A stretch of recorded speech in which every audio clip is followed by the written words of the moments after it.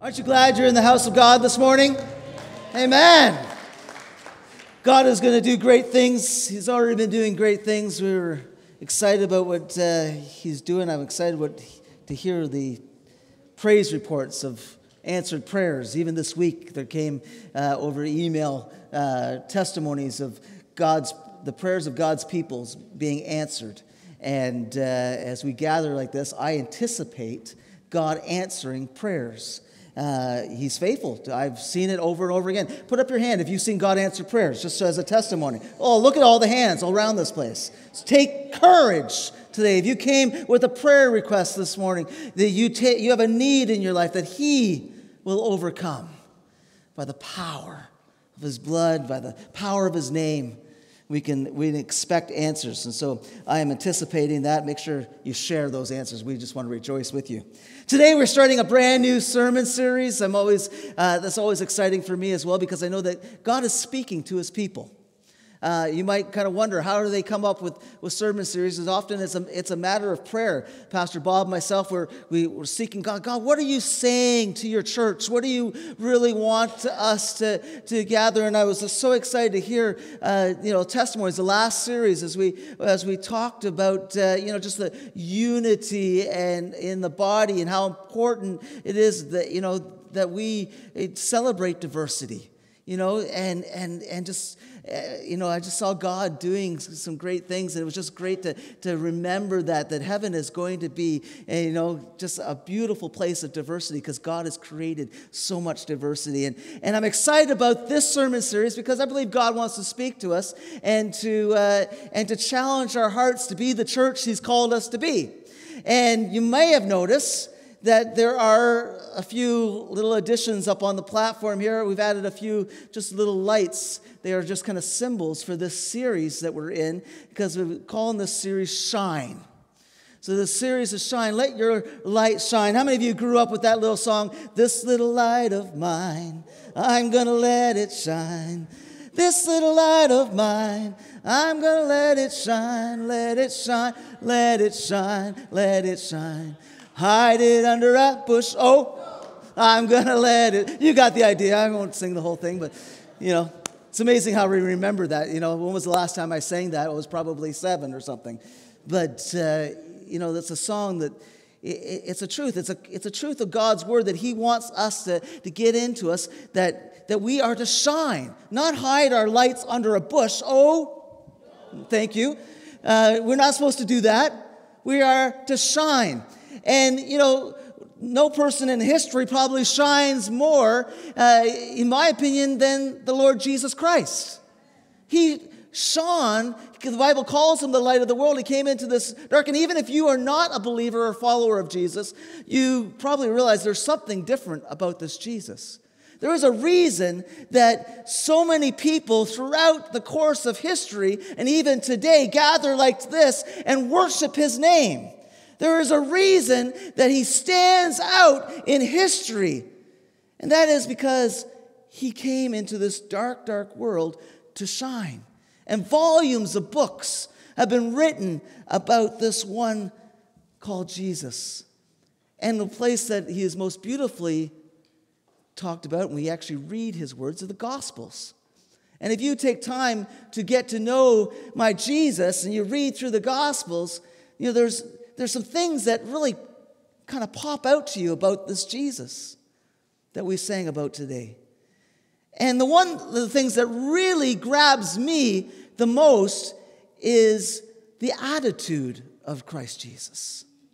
As I read through the Gospels over and over again, I am just so drawn to the attitude, and more specifically, the servant-like attitude of Christ.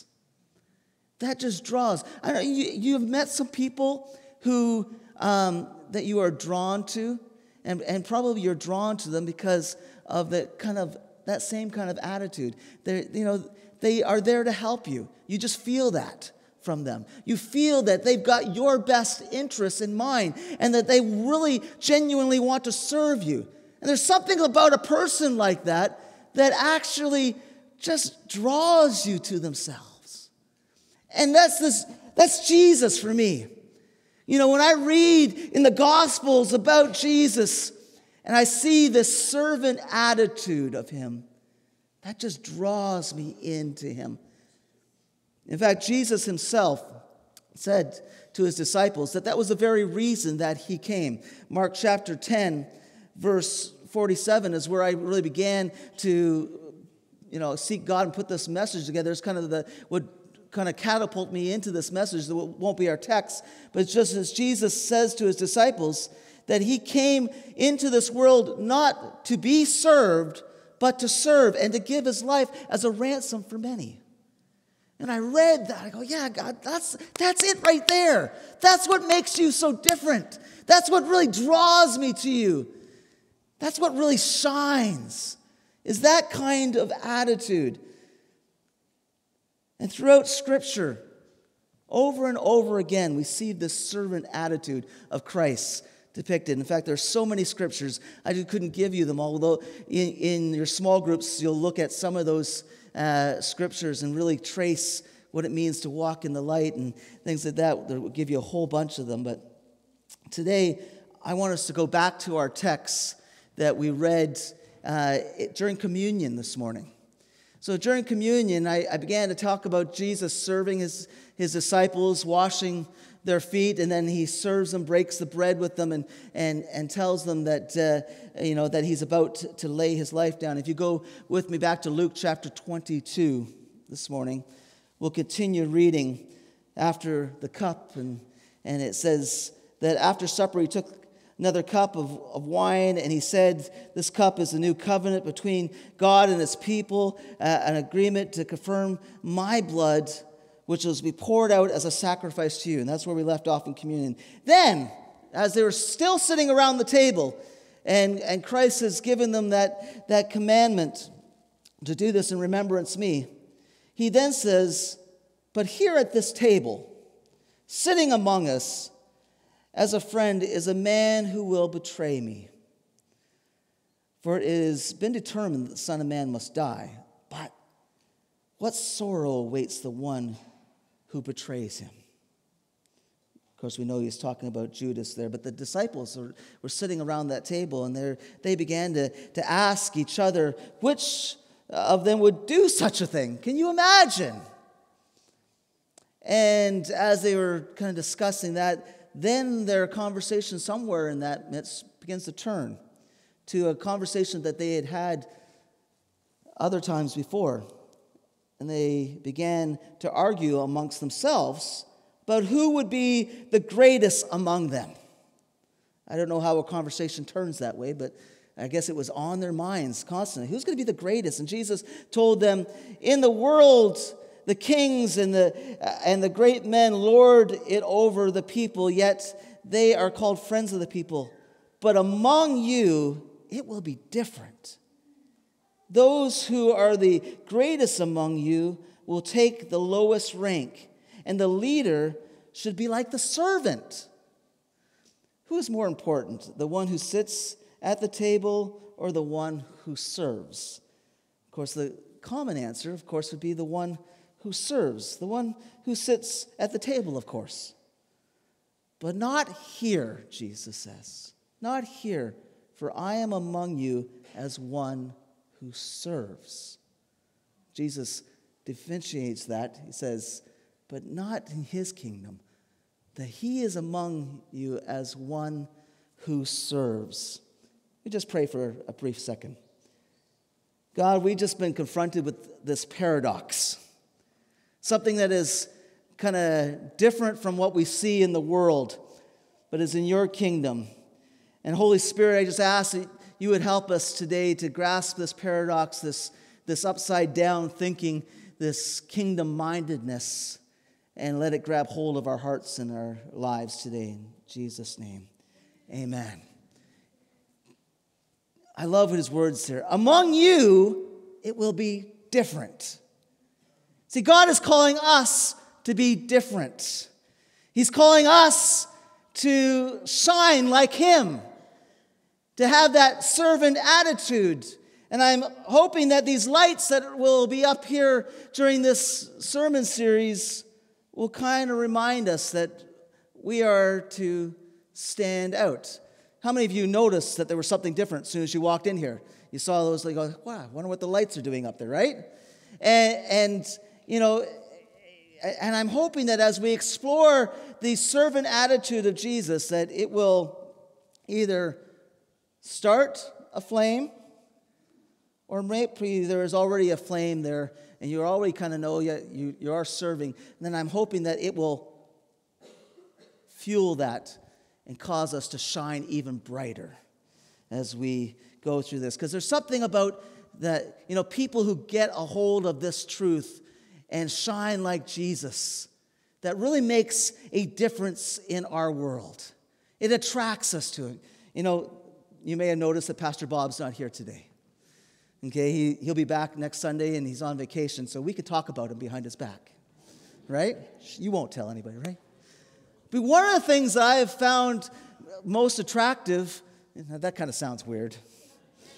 Okay. Anyways, let's go with it. About Pastor Bob is that I've seen in him a servant attitude. Many times if you've been here during an event, Pastor Bob, he's not off hiding somewhere. He's in there serving and picking up dirty dishes and doing whatever needs to be done. And that has been one of the things that I have really enjoyed about working alongside with him. And throughout our congregation, I see many people. In fact, there's some people back there right now who are not, they're back there serving. And that is something that is awesome.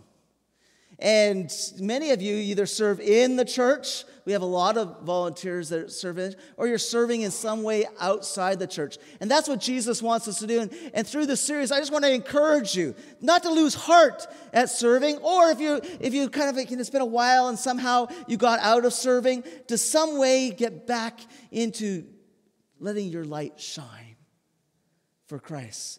And that can be done in so many ways. God is so wonderful in allowing us to serve in many different ways. There's a whole group, there's a number of people in our congregation that I've gotten to know over the years that you immigrated to Canada, and yet there's still a part of your heart that knows the needs in your home country. And a number of people will take trips, some of them several times a year or once a year, and you go back to your home country to serve and to be a blessing. And you bring funds and you bring supplies and you minister to the needs of people so that your light may shine there and you're being used by God. And it's those type of things that I really, I just find those things very attractive. I find those things, I draw to those type of people. I find that is just, because I find that's Christ-like. It's what draws me to Christ. And when I see God's people acting like that, there's something about it that resonates in my heart saying, yes, you shining for Jesus. Yes, that's what we want to be like. And that's what God wants His church to be like. We've been coming up with some theme verses for our series. And the theme verse for this series that we're heading into is Matthew chapter 5, verse 16. And it just says, let your light shine before men, that they may see your good works and glorify your Father which is in heaven. You know what? I can end right there, and that basically says it all. In fact, I always do a summary for my message, saying, well, how can I say this message in one sentence? I just used the theme verse this time, because basically that's what God wants us to do. He wants us to let our light so shine before others that they would see our good works and glorify our Father in heaven. This world is a dark place, isn't it? I see you agreeing with me, because we see it all the time. The darkness, the corruption, the problems that are in our world, and it's everywhere. Even as I travel different countries, I've talked to people, and they often say, our country has so much, but it's the corruption and the darkness here that really stops us from going forward. And Jesus came into this world as a light. And then he invites us to follow his example and to identify with him, and so much that he calls us children of light. And that as we follow his example, we make those right choices, we follow his example, we walk in the light. You've heard that saying in Scripture as well. We begin to live with this purpose of shining for Jesus. And that's what I want to talk about. I want to talk about, what does it mean to have a servant attitude like Christ this morning? I want to look at a few things. I think it's so important because, truthfully, I think if we're not careful, we can get accustomed to the darkness. Have you ever you walk out at night and you walk into a dark room and at first you can't see anything, right? And it's so dark and it bothers you. But after a while, if you linger there, stay in the darkness long enough, your eyes become adjusted to the darkness. And it doesn't quite bother you quite so much anymore. And I think that's happening in the church, that we get accustomed to the darkness. And it doesn't quite bother us as much anymore.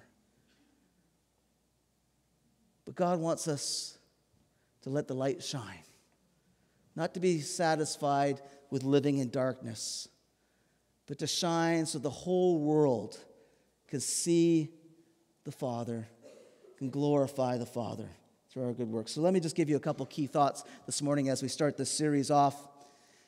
First one, I believe that what it means to have a servant attitude like Jesus is for us to embrace a new identity. To embrace a new identity in Christ. See, Jesus, when he returned after he had been resurrected from the grave, and the next meeting he had with his disciples was also in a room. This time he appeared to them. The doors were locked, and they were hiding away, afraid for their lives behind these closed doors. And Jesus appears to them, and he says, "Peace be with you." Of course, first of all, after seeing Jesus die on the cross, and he appears to you. But after that, he says to them, "As the Father sent me, so I'm sending you." So he tells them to have peace, but then he instructs them that just as the Father sent me, and he had said earlier that he had been sent into the world not to be served, but to serve. He says, just as the Father had sent me, I'm sending you into the world. And so we are commissioned to have this new identity. And Paul says in 2 Corinthians that we are now ambassadors. We are called ambassadors for Christ. That we now go into this world and we represent the light. Remember, Jesus is the light. And if we are representing him, we are representing the light to this dark world. And this dark world needs us to shine. It needs us to represent Jesus Christ, the light. It needs you to represent Christ. It needs the love that you know. It needs the hope that you have. It needs the message that you have. So as ambassadors, we go and we represent, just like an ambassador from another country would go and represent their country in this foreign land. You and I are in this foreign land, and we are ambassadors of Christ, and we represent him. You know, occasionally the Queen will send a representative to represent her at an event, maybe overseas, and that person doesn't represent themselves. When they go, they represent the Queen. Well, Christ Jesus has sent you, and each and every one of you represents the King of Kings and the Lord of Lords to this world. If you have accepted Jesus as your Savior, if you call yourself a follower of Jesus, then you have now taken on that name tag as ambassador for Christ.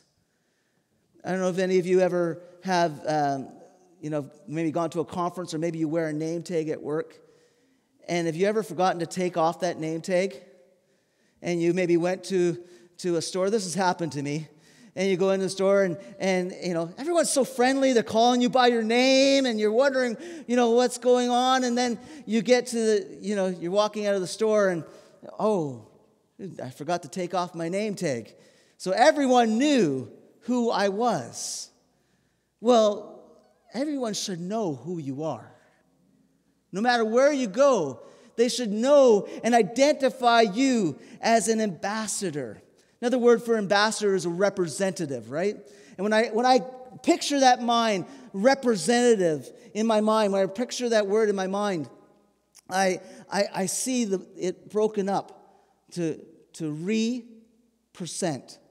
A representative, someone who represents over and over again, that we represent Jesus to people in our actions, in our attitudes, in our words. We take time. We over and over again, time after time, we are representing Christ as his ambassadors. We're representing Jesus. And that's our identity. And that's who we have been called to be. We're called to be his ambassadors. The second thing that I see and believe that we are, if we want to have the servant attitude of Christ, I'm sure I'm only scratching the surface, but another thing that comes to mind is the choices we make. If we want to have a servant attitude, we have to make new choices. And that's part of this whole new life that we embark.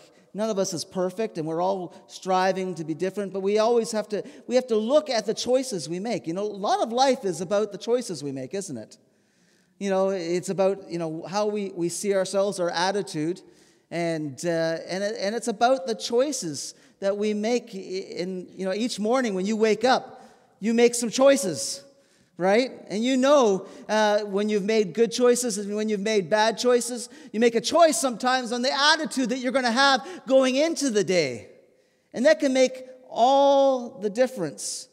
And, our choice is that we would choose every day to live in the light. That we would choose to imitate God in everything that we do. Secondly, so that second point is to make new choices, to imitate God in everything that we do. Something that has come kind of popular around is these painting classes. Anybody ever seen that? So maybe some of you have been to one of these painting classes. Now, some of you probably got to thought, I could never paint. I could never make a painting. They show you a copy, but it's amazing. And if you go to one of these classes, and Esther and I did this one time, and I think the ladies have hosted a couple of those, even if you have no artistic, abilities at all, you can paint.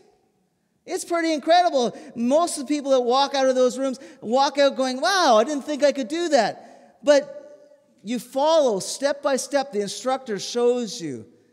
You start with this. Just make a circle in the middle of your canvas. Now I want you to make these wiggly lines coming up from the bottom of your page. Okay, now you're going to add this and that.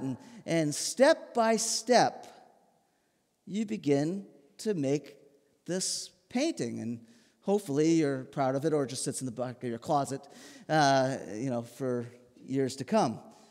But you're able to do this because you're imitating. And the scriptures tell us that we are to imitate. So I don't know if we can put that up on the screen, point number 2. Yeah, to make new choices, to imitate. Ephesians chapter 5 is where I'm getting this text, is that we are to imitate God in everything that we do. And it goes on to talk about how we should live. And, I get myself in a lot of trouble when I begin to tell people how they should live.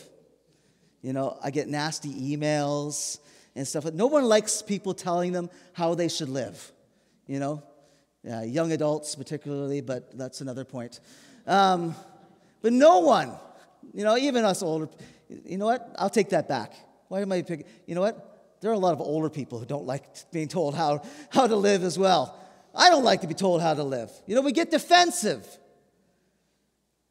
But rather than me tell you, let me just read it from the Bible. You could take it up with God, okay? It talks about that we are to imitate God, therefore, in everything that you do, because you are his dear children. You belong to God. You're his.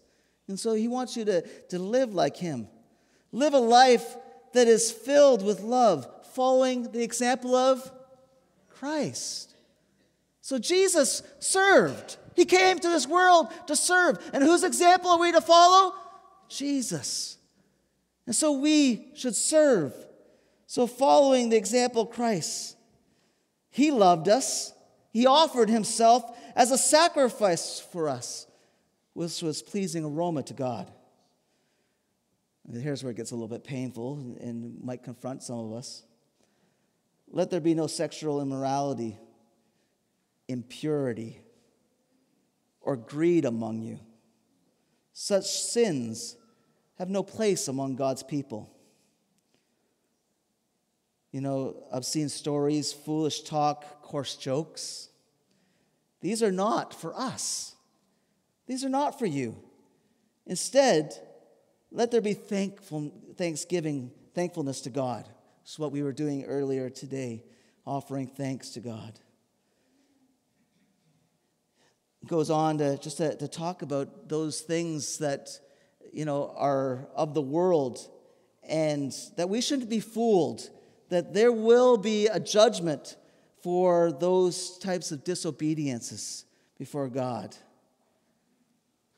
And that we are not to participate in those things. For once, chapter 8, verse 8 says, "For once you were filled with darkness, but now you have the light from the Lord." So live as people of the light. The choices that you make them the choices that follow the example of Christ, because you are people of the light. And as I said earlier, I think because we live in such a dark world, we're getting too accustomed to it, church. Do you hear me this morning? I'm speaking to myself.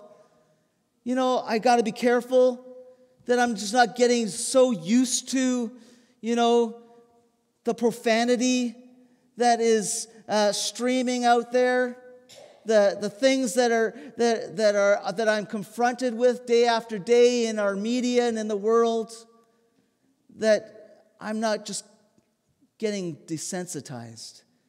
That the enemy is just, that's that whole frog in the pot thing where the heat is just being turned up and you're not noticing it. The world is getting darker and darker, and maybe we're just not noticing it. But God says it's not so with you, disciples of Christ, that we are to be children of the light. That we are to not embrace the standards of this world, but we are to embrace the standards of our God. And in the standards of our God, they are different. Let me just give you a couple of standards of greatness, for instance, what Jesus was talking about with his disciples. See, man measures greatness by being served. We like to be served. That kind of, it goes to our natural, nature of man, having people serve us. But that's not how God measures greatness. Jesus tells his disciples, God measures greatness by serving. Man looks at what you can receive. Who can get the most stuff? God looks at greatness as who can give the most. Man tries to humble others, wants to be the boss over everyone, humble them, have them lower than themselves.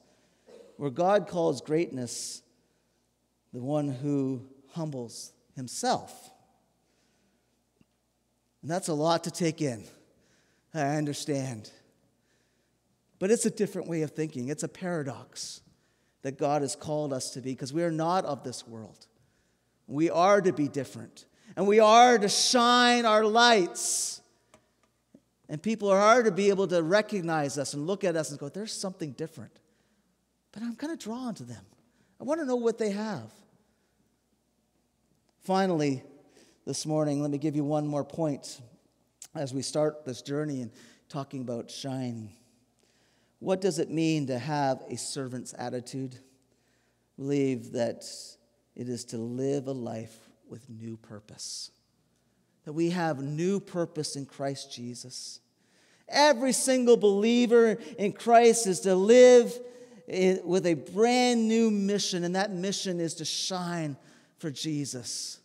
That as we accept him and we fall in love with Jesus and we accept him to be our Lord and Savior, that we take hold of that verse that we read together earlier, that let your light so shine before men, so they may see your good works and glorify your Father in heaven.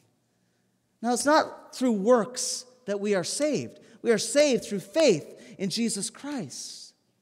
But once you are saved, it's through works that we demonstrate that Jesus has made a difference in our lives. Paul says it this way in Acts chapter 26. It says, we have proven that we have changed by the good things that we do. We show the world that we are different, that we have changed through the good works that we are doing. James said, by faith without works is dead. And that we show our faith by my works, he said. I show my faith by my works. And people will see our faith in Christ Jesus through the actions, through the works, through our giving, through our servant-type attitudes. So let me encourage you as you go from this place, and the worship team just comes to lead us in one more song. Begin to think, how can I shine this week? God is going to take you into some pretty dark places, I know it. Some of you have some pretty dark workplaces.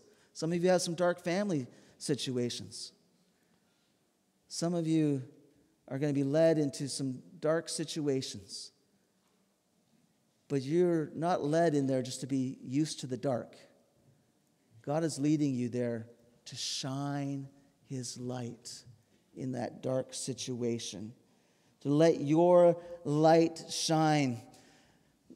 There's a writer, G.K. Chesterton, I think it is. Anyways, I had never heard of him before, but he seems to be fairly famous. But I came across this quote, and I thought it was great. It says, "We do not want a church that will move with the world. We want a church that will move the world." I'm going to be looking up more of his writing. But that really spoke. I said, God, that's the kind of church you want. Yeah, there's a tidal wave of things in this world that try to move the church and for us just to accept the ways of this world, us as individuals, just to kind of say, yeah, the world is changing. I guess we just got to kind of move with it. But I think God is calling his church back to being a shining light that will actually affect the darkness in this world. There's too much natural light in here for me to ask them to turn off the lights and to do something. But I think you get the idea. You've ever been in a dark room and one person either strikes a match or turns on the light, and it does make a bit of a difference in a dark room when one person shines a light.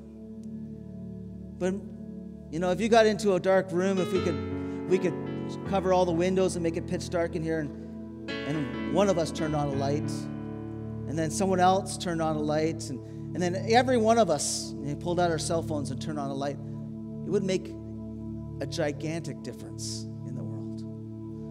And I think it's like that. Our world is a dark place, but if each one of us will shine our light, we can make a big difference in the world for Jesus Christ. I'm going to allow us just a moment as the band leads us, just for us to kind of think about where Christ is calling you to shine. maybe to shine brighter than you have before, and to make an effort for Him.